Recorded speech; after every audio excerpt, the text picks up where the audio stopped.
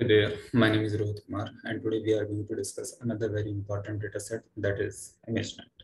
So let me tell you that ImageNet is an image database like NIST, and it is organized according to the WordNet hierarchy, in which each node of the hierarchy is depicted by hundreds and thousands of images. So this particular project has been instrumental in advancing the computer vision and deep learning research, and obviously it is freely available. So a lot more researchers have been discussing the different kind of research notions according to their research domain about this particular data set, and they are making use of this and the other related image data sets. So why ImageNet is important? Because the first question comes to mind that when we are going to use this particular data set, what is the things related to this particular data set?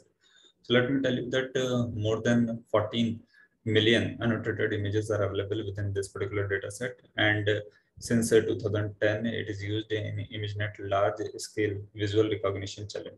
So it's a kind of benchmark in image classification and object detection.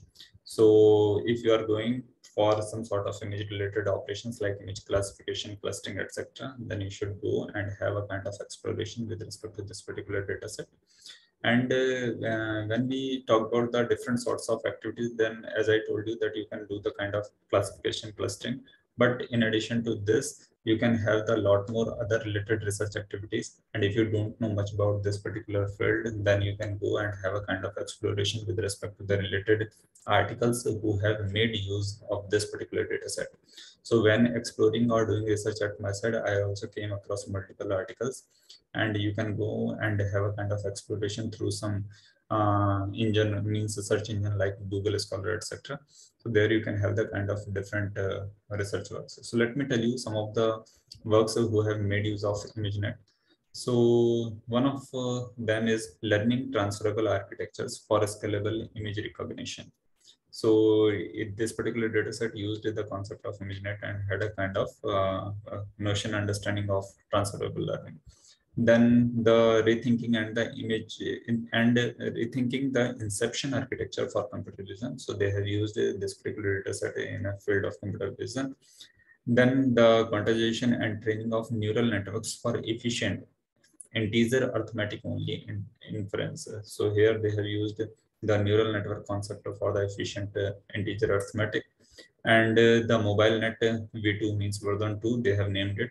And the specific meaning of this particular paper comes to the inverted residuals and linear bottlenecks. So in this way, multiple papers are available. I'm just telling you a few, but you can go and have a kind of exploration with respect to the kind of available research articles. Then when we say that so much data is available, then what sort of other things related to this particular data set? So if you go, means if you come at this particular page, the URL is highlighted over here, and here you have the download menu. So you go to download menu, and here you'll have the related information, and here they have simply stated that the most highly used subset of ImageNet is the ImageNet large scale visual recognition challenge.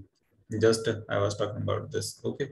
And the image classification and the localization related data set it is, and this particular data set spans 1,000 object classes and contains more than 1 million training images, 50,000 validation images, and 100,000 test images. So in this way, you can see that how large this particular data set is, and this subset is available at Kaggle free of cost. So you can go and have a kind of downloading or exploration at your site and do whatever sort of research you want to have a kind of exploration with. So thanks for watching this particular video. And if you do want some analysis or the kind of links related to some data sets, please comment down below and let us know. We'll try to bring it for you. Thanks for watching again. Happy learning.